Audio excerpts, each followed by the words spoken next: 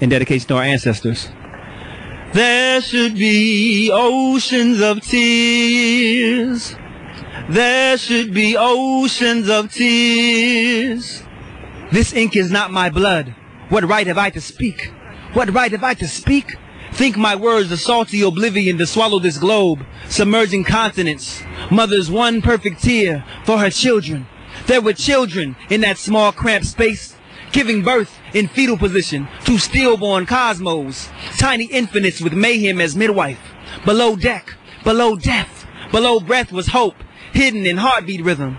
And now sometimes I see our children are below deck, crammed into small cramped space, but the wooden planks are blocks and stoops and streets. But our heart-beating hope tells me we don't have to live that metaphor, for we are the lineage of stars and suns. Look at the sky and see your reflection.